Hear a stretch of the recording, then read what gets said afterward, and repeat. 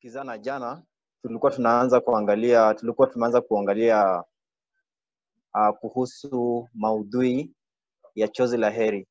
Na bila shaka tulikuwa tumeangalia maudhui ya migogoro. Kwa hivyo, leo ningependa tuendelee na maudhui ya pili. Maudhui ya pili ni maudhui ya umaskini. Umaskini.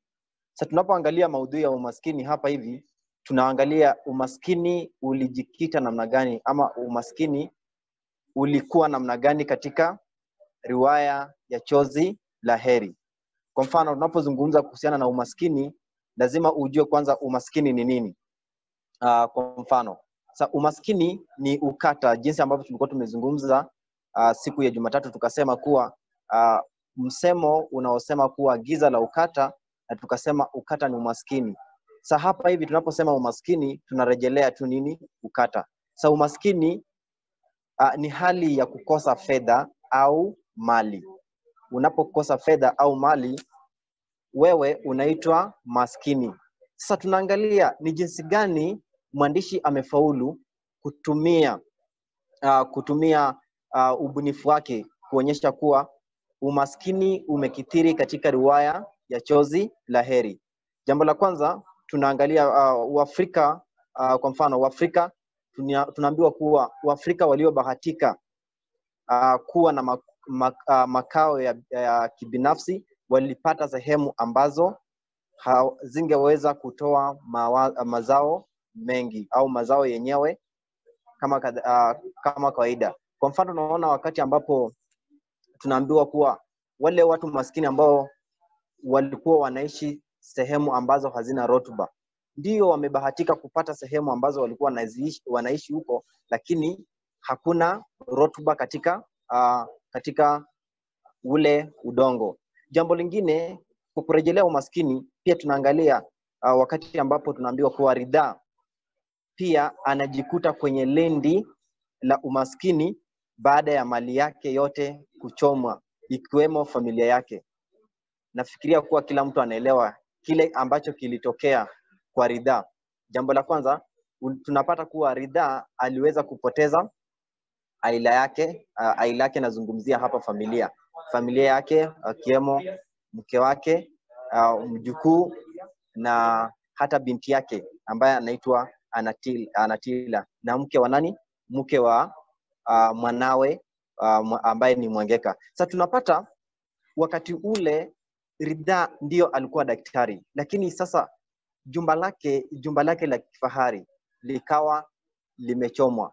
Tunaambiwa kuwa tuna jumba ambalo pia alikuwa amelitengeneza katika sehemu fulani. Tunaambiwa kuwa watu walianza kuhamishwa, wakaambiwa kuwa jumba hilo limejengwa katika mahali pasipofaa, kuwa mahali hapo palitengewa barabara kujengwa hapo. Na tunaambiwa kuwa hadi sasa barabara hiyo haijawahi kufanya nini?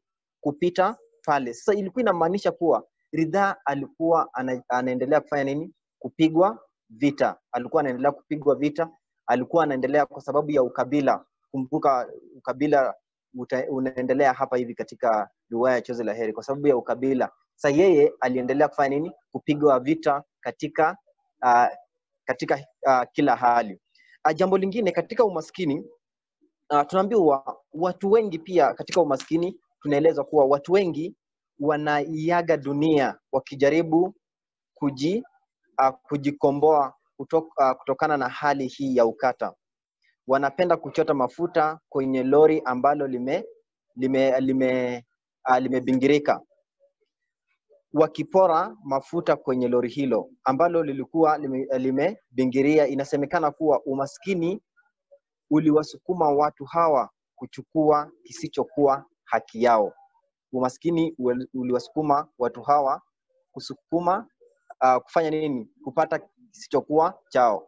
Na ninapozungumza, sisi wote tunaelewa kuwa katika ile hali ambayo lori la mafuta lilipoanguka pale, watu kwa sababu hali ya umaskini hawajiwezi, kawa basi wamepata vya bwerere, wanakimbia kwenda kuchota yale mafuta. Wanakimbilia kwenda kuchota yale mafuta ili waweze kufanya nini? Labda wengine wakapate pesa za kupata mlo. Tunapata kuwa mjombake nani? Mwangeka alikuwa anaenda kuokoa watu ambao walikuwa wanachomwa na mafuta. Bila shaka mtego wa panya kama kawaida jinsi ambavyo huwashika waliokuwemo na wasiokuwepo, basi ukawa umeshika nani?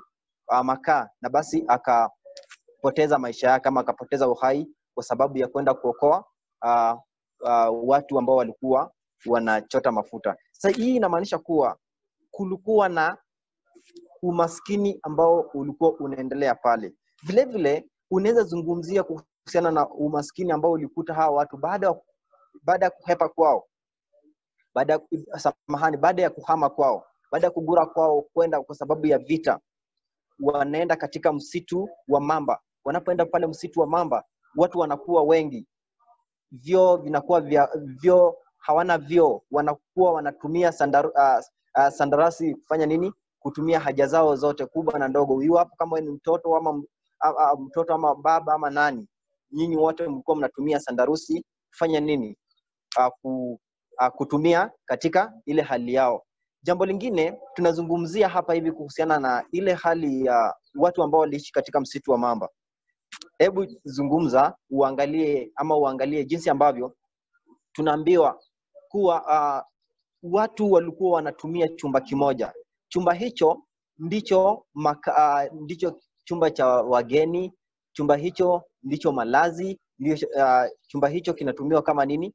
Kama jikoni. Sasa unaona kuwa kwa sababu ya hiyo hali, labda wangekuwa na pesa, wangefanya nini? Wangekuwa na pesa, wangeweza kujenga labda nyumba ambayo ni nzuri, nyumba ni kubwa ambayo iko na kila kitu.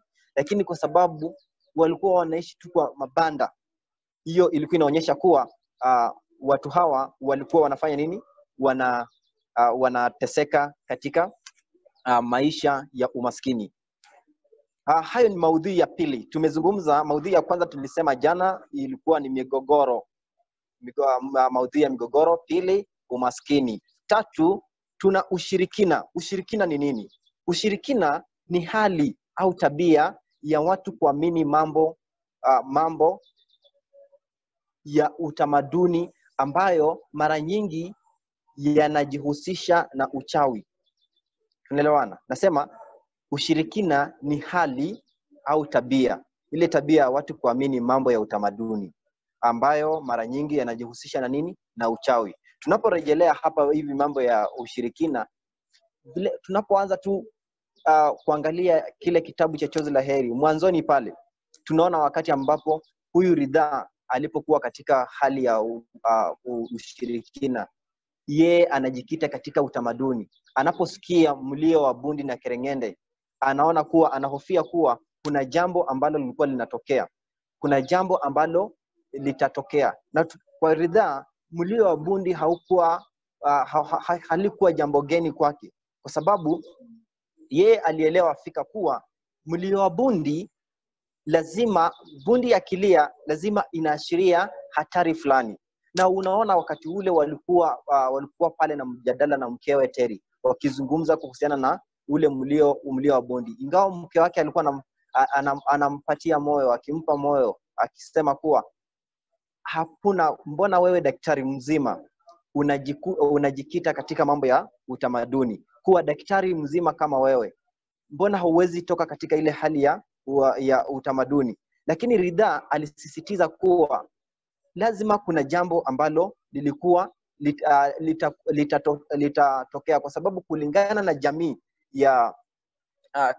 jamii ya kina Ridhaa ilikuwa kuwa bundi akilia basi lazima anaashiria jambo fulani.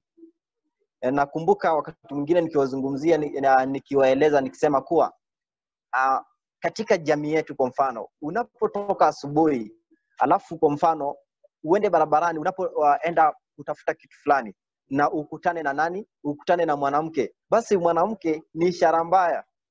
Ni ishara mbaya kuwa mwanamke, inaonyesha kuwa unapokutana na mtu wa kwanza kuwa mwanamke, inaonyesha kuwa kile ambacho umeenda kutafuta hutakipata. Sasa inaonyesha kuwa hiyo ni ishara mbaya ya mafanikio yako. So ndio manake katika jamii yetu kuwa unapotoka kwa nyumba alafu ukutana na mwanamke lazimu urudi wapi?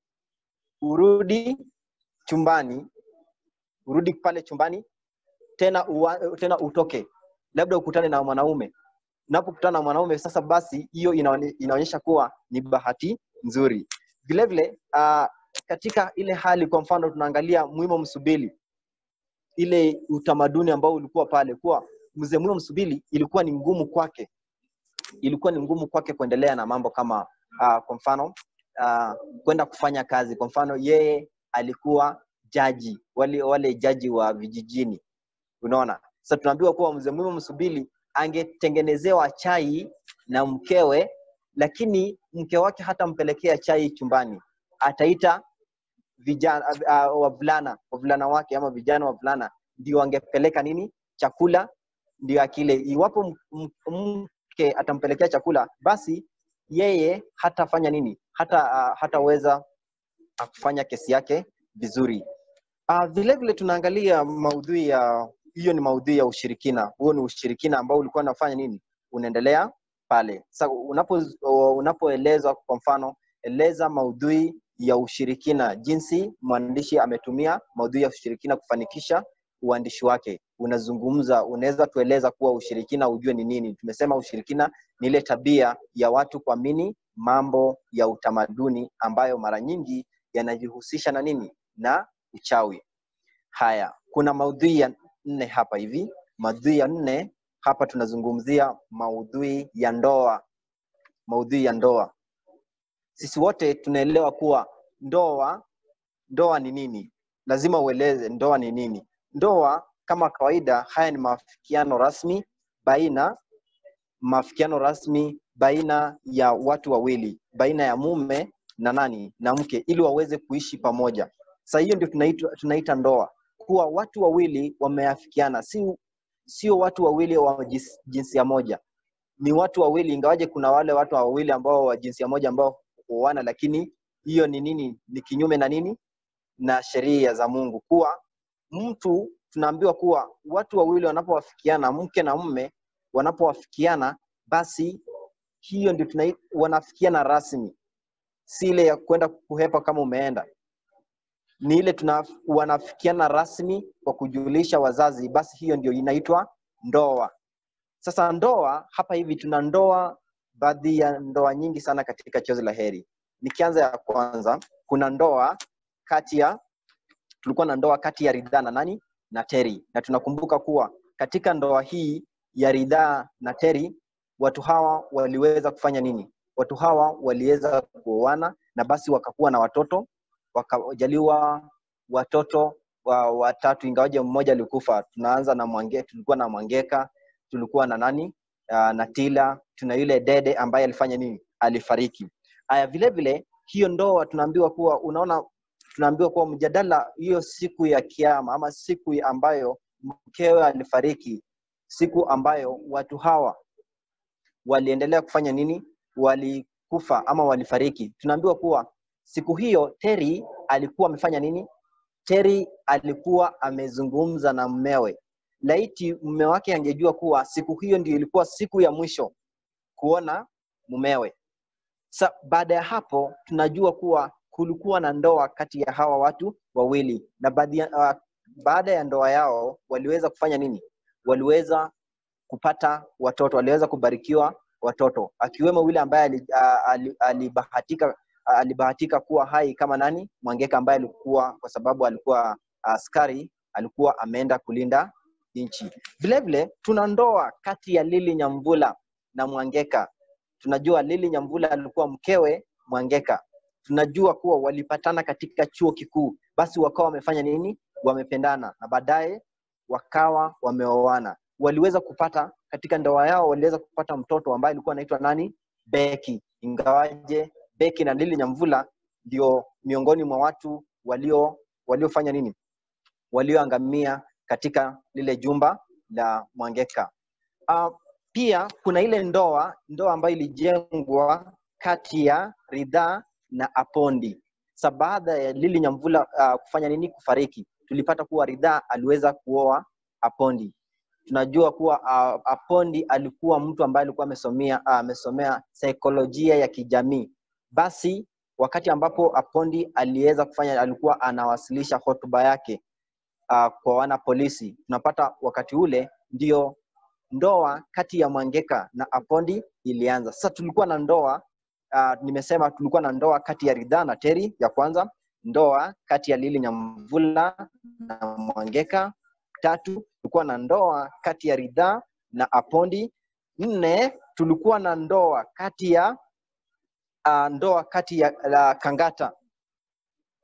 Kangata alikuwa na nani? Kangata, ndoa kati ya Kangata na mke wake ambaye alikuwa anaitwa Ndarine. Mke wake ambaye alikuwa anaitwa Ndarine. Tunapata kuwa katika ndoa yao watu hawa waliweza kufanya nini? Watu hawa waliweza kupata watoto 3. Mmoja akiwa Lucia Kiriri, wa pili akiwa tukiwa mwingine Lunga Kiriri, na tukiwa na nani? Akelo Kiriri. Yule ambaye alikuwa ni mtoto wa kwanza alikuwa anaitwa Lunga Kiriri. Na baada ya hapo tunapata kuwa ndoa kati ya hawa watu, baadaye Kangata na mkewe walikuja wakafariki. Basi Lunga Kiriri, Lucia Kiriri na Akelo Kiriri, kila mtu akawa ameenda Lunga Kiriri akawa basi ameoa. Tunajua Lunga Kiriri alioa nani? Naomi. Sasa kulikuwa na ndoa kati ya Lunga Kiriri na nani? Na Naomi. Hizo ni baadhi ya ndoa. Pia kuna vile vile unaweza zungumzia ndoa kati ya Kaizari. Tulikuwa na ndoa kati ya Kaizari na nani? Mwalimu. Yes. Tafadhali nina swali. Ya uliza. Ni Mwangeka ndio alioa Apondi ama ni Ridhaa? Ni Mwangeka. Ridhaa alioa Teri. Alafu Mwangeka mke wa kwanza alikuwa anaitwa Lili Nyamvula. Tunakumbuka kuwa Lili Nyamvula aliangamia. Basi baadaye akakuwa ameoa nani? Apondi. Iko sawa? Ya mwalimu, asante. Okay, karibu. Tuna ile ndoa ya 6. Baadaye tulikuwa na ndoa kati ya nani? Ndoa kati ya Ridhaa na Teri. Pia vile vile tulikuwa na ndoa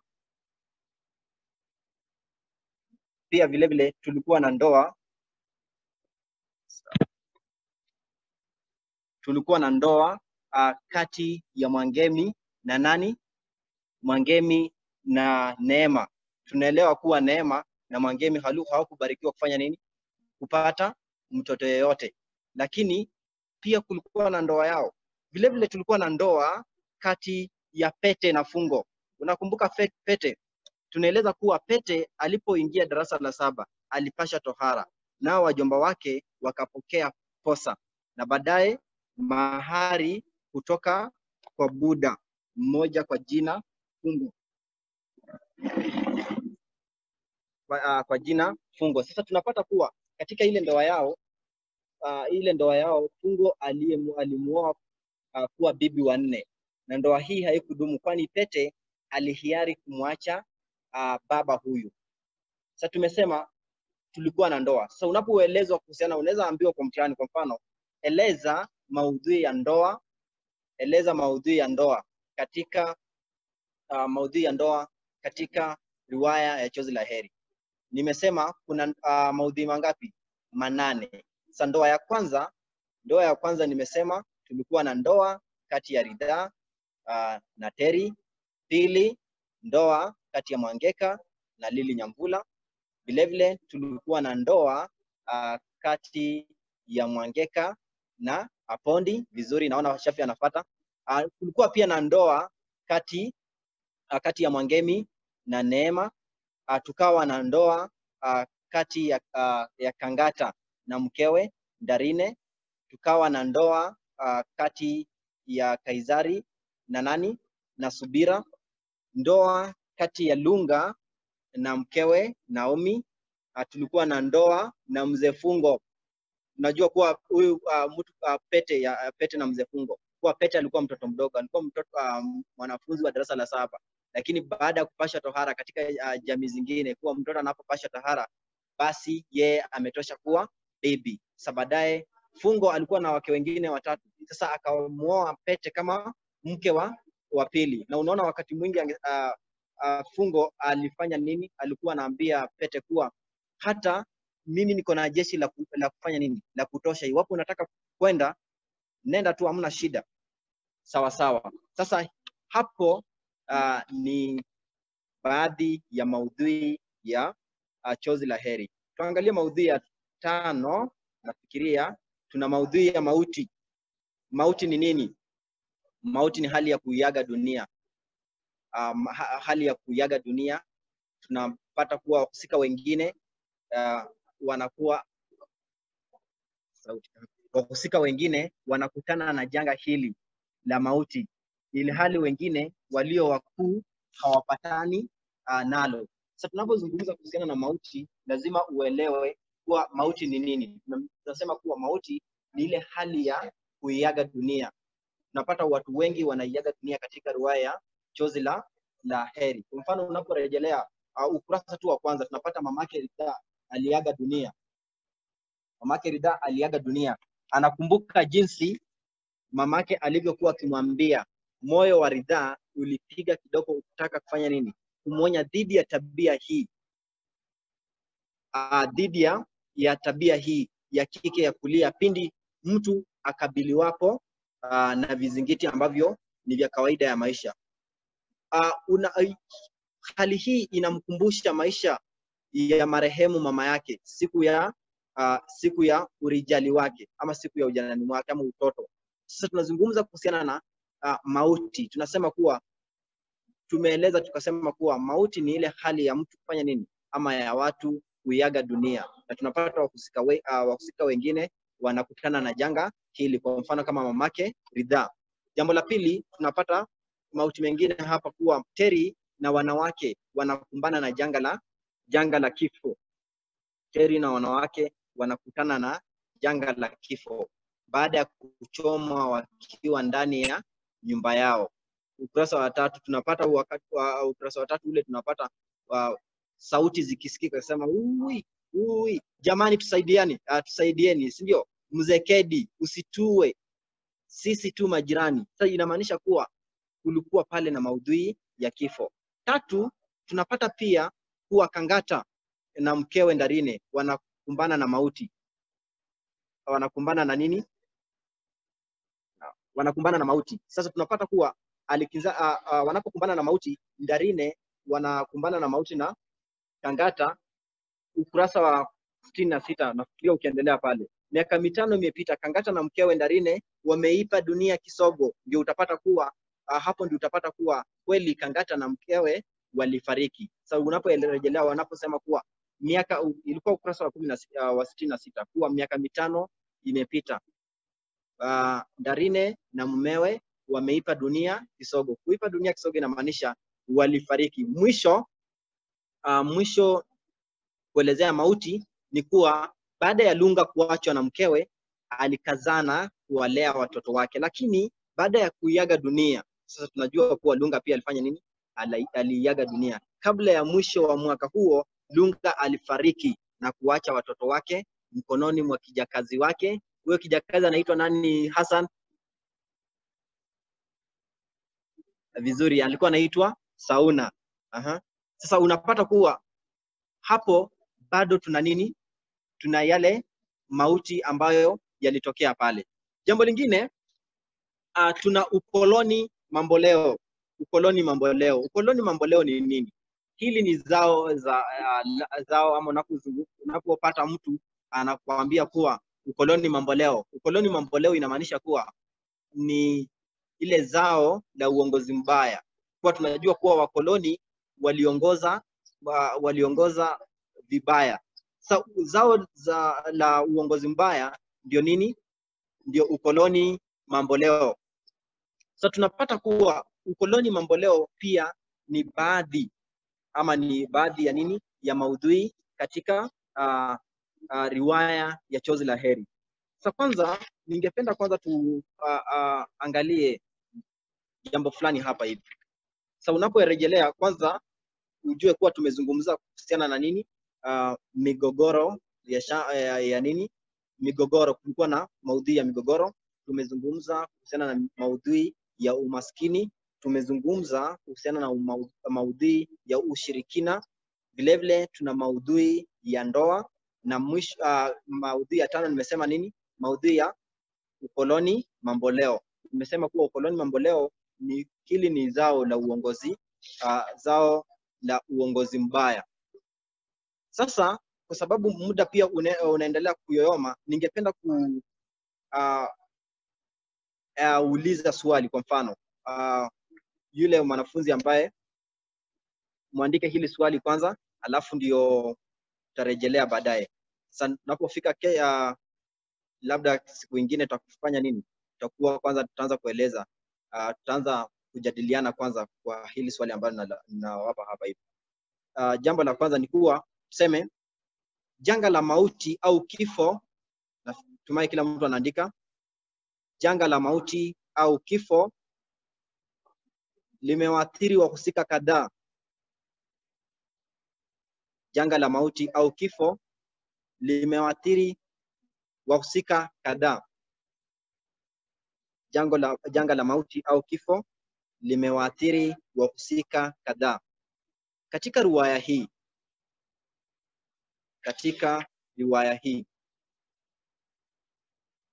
janga la mauti au kifo limewaathiri wahusika kadhaa katika riwaya hii.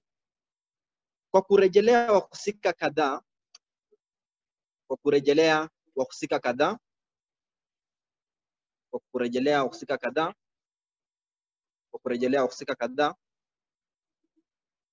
eleza jinsi mauti yameathiri.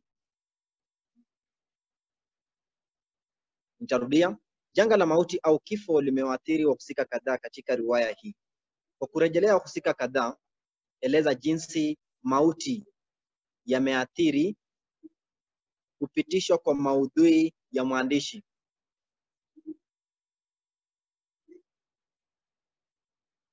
Janga la mauti au kifo limewaathiri wahusika kadhaa katika riwaya hii. Eka kitone, alafu seme kwa kurejelea wahusika kadhaa, eleza jinsi mauti yameathiri kupitishwa kwa maudhui ya mwandishi.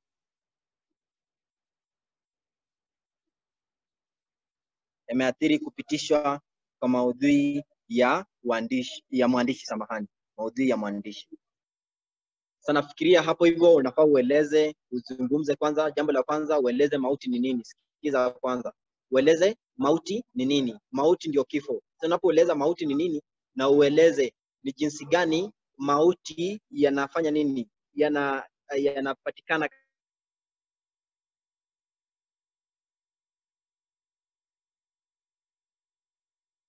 zungumza.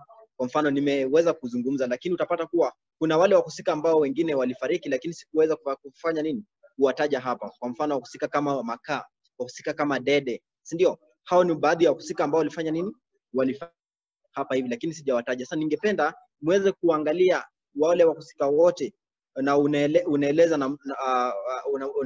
fulani. Kwa mfano ninasema kuna yale maudhui ya mauti ambapo tunapata mamake Ridhaa aliaga dunia. Ridhaa anakumbuka jinsi mamake alivyokuwa akifanya nini? Akimwambia. Sasa unaweza zungumza namna hivyo, alafu unaenda kwa mwingine na kadhalika. Sasa ni wakati wa maswali. Wapo kuna swali unaweza uliza. Swali lolote kwa mambo ambayo tumeyasoma maudhui karibu 5, ingawaje koloni mamboleo hatujaendelea sana. Tutaendelea hapo wakati mwingine. Sasa katika maudhui ya ushirikina, ndoa, umaskini, maudhui ya migogoro, iwapo kuna swali ni wakati wenu wa kuuliza.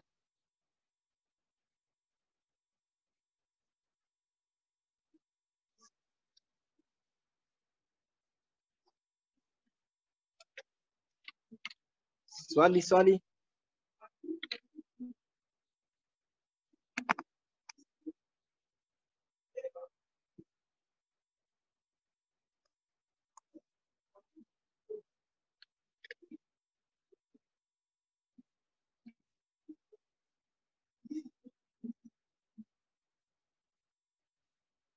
Kuna yeyote kuna swali?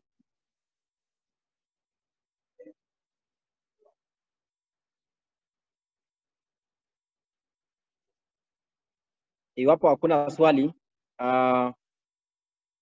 hakuna swali, tunaweza fanya nini? Tunaweza rejelea labda jana kidogo tu, turejelee maudhui ya jana, kwa sababu pia muda ulienda kama tulikuwa na shida fulani. Sasa maudhui ya migogoro ya jana nilisema kulikuwa na maudhui mesha. Sawa. Sasa maudhui ya jana unafaa urejelee yote. Nawatakia kila laheri. Nafikiria kama hakuna swali basi tuweze kukomea hapo. Asanteni.